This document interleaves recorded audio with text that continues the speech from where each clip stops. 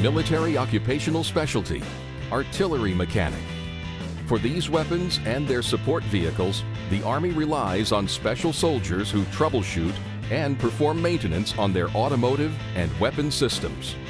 For this, the Army will train you in the principles of mechanical systems, then in the basics of compression ignition engines, fuel and electrical systems, comprehensive training in the fundamentals of electricity that includes reading and following schematic diagrams.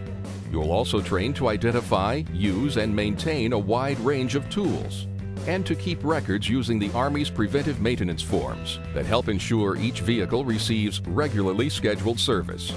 In addition, you'll train in emergency combat repairs.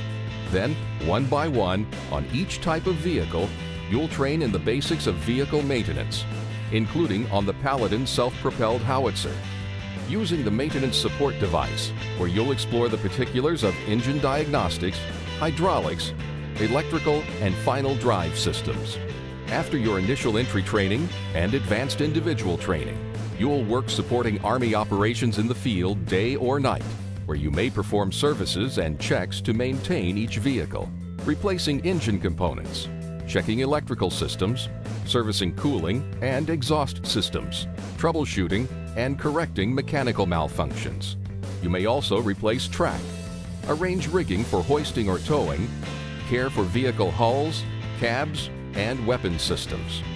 Serving in this MOS can help you transition from the military to the civilian employment sector because your skills in leadership, teamwork, and problem solving are skills and values in demand by civilian employers.